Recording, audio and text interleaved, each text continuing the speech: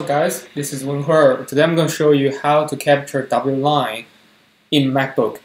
So first thing, you have to open Wireless Diagnostics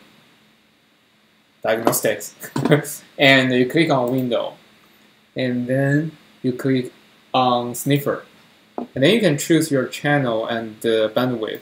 So I'm going to choose channel 6, and which is the default channel for a newly purchased router, and the width I will choose to 20 megahertz, and it says click stop when you are finished, and the wireless capture file will be created in var temp.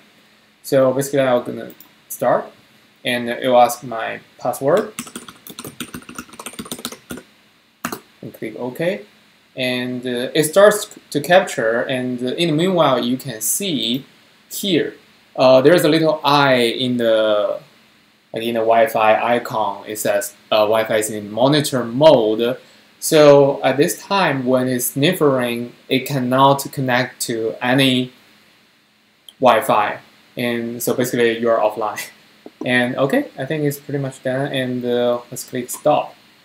And we can close that, and then let's go to CD var temp, and let's list what's there. Okay, and let's move everything to my desktop.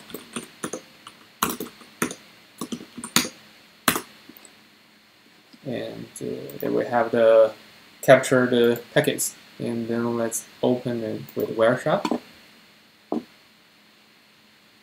The capture file appears to have been cut short in the middle of the packet. It's fine. And yeah, and now we can see the protocol is 802.11, and we have beacon, CTS, and beacon, and probe response, and so forth. Okay, I think that's pretty much it. Thanks for watching. Bye.